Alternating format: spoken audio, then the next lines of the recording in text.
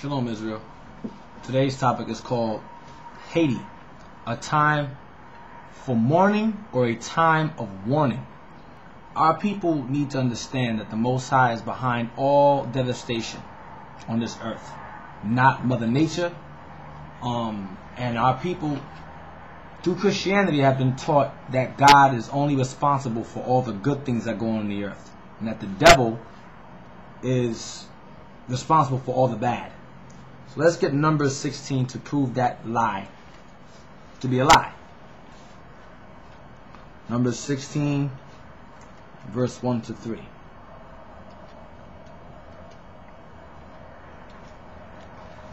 Now Korah, the son of Izhar, the son of Kohath, the son of Levi, and Dathan and Abiram, the sons of Eliab, and On, the son of Peleth, sons of Reuben, took men. And they rose up before Moses with certain of the children of Israel, 250 princes of the assembly, famous in the congregation, men of renown. And they gathered themselves together against Moses and against Aaron, and said unto them, Ye take too much upon you, seeing all the congregation are holy, every one of them, and the Lord is among them. Wherefore then lift ye up yourselves above the congregation of the Lord. So Korah and Abiram and Dathan, they coveted the positions that the Most High placed Moses and Aaron in. Alright? They coveted that. So now we're going to read the judgment for that. Verse 20. And the Lord spake unto Moses and unto Aaron, saying,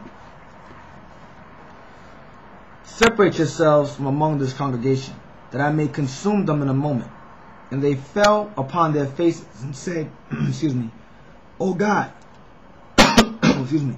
And they fell upon their faces and said, O God, the God of the spirits of all flesh, shall one man sin, and wilt thou be wroth with all the congregation?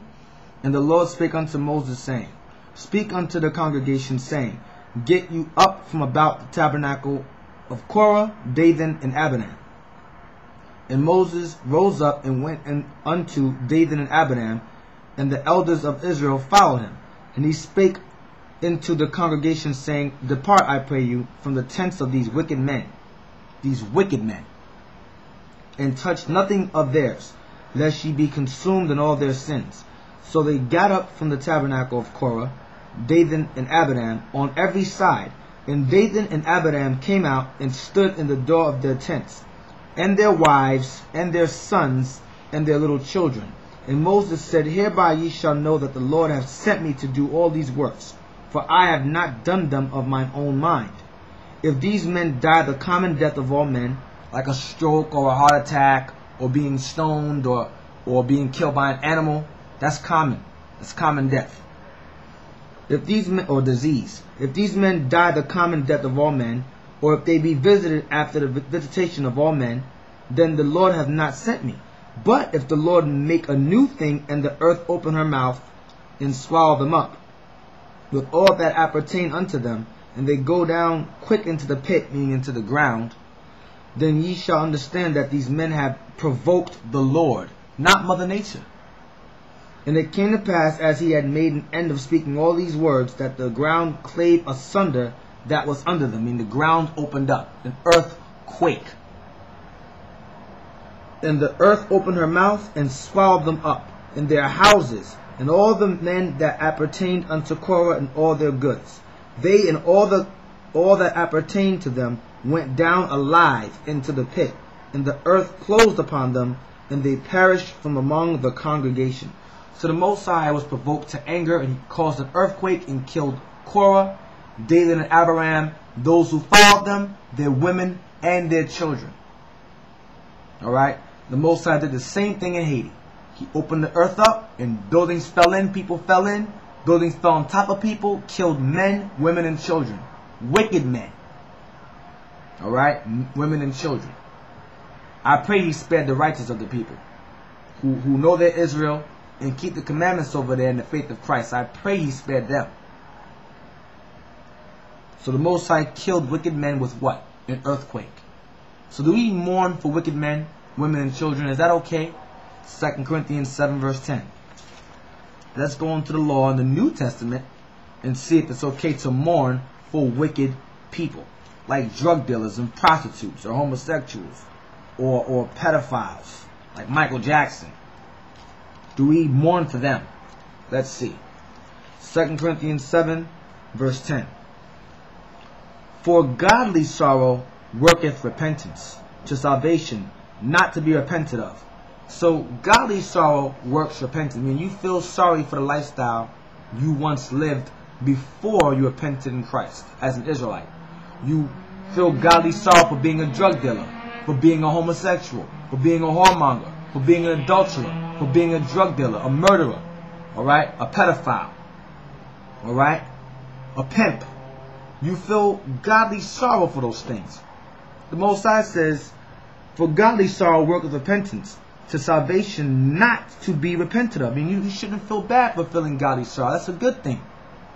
That works repentance in a man or woman. But the sorrow of the world worketh death.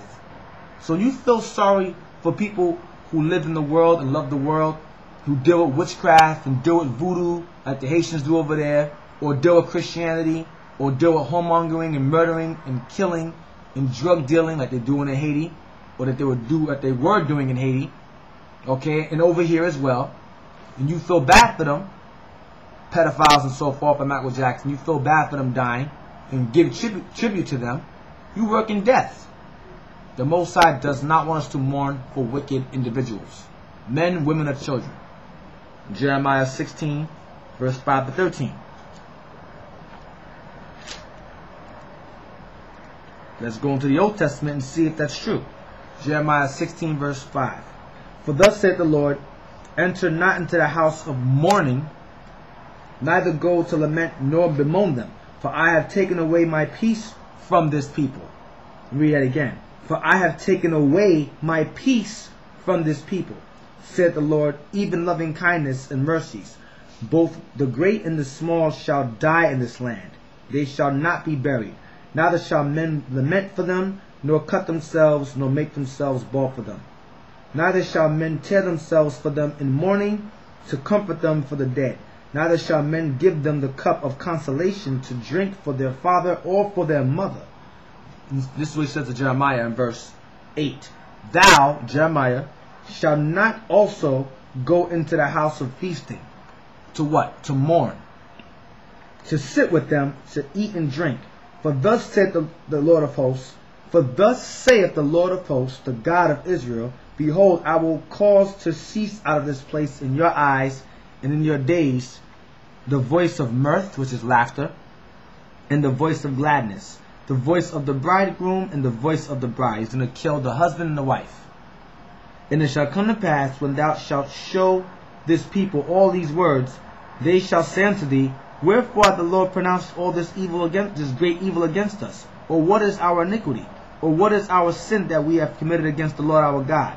Then shalt thou say unto them, because your fathers have forsaken me, thus saith the Lord, and have walked after other gods, and have served them, and have worshipped them, and have forsaken me, and have not kept my law, have not kept my law.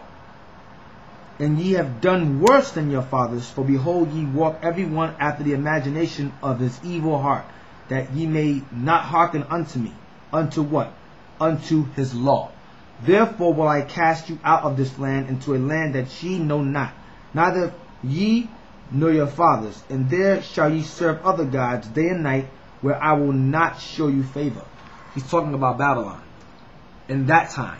In this time, he's talking about Haiti, because Israel fled out of Jerusalem in 70 AD into Africa. They fled from Jerusalem into Africa from Roman persecution, and there they were sold by the Africans and the Arabs to the white man, and they were shipped over to Haiti. And the Most High has not shown Haiti favor. Israel's dealing in witchcraft over there, Christianity, whoremongering, drug dealing, homicide rate is ridiculous. Alright, the Most High has not shown Haiti favor. There's much famine over there, much disease. The Most High is not playing with Israel. Alright? Especially the Israelites in Haiti. Alright?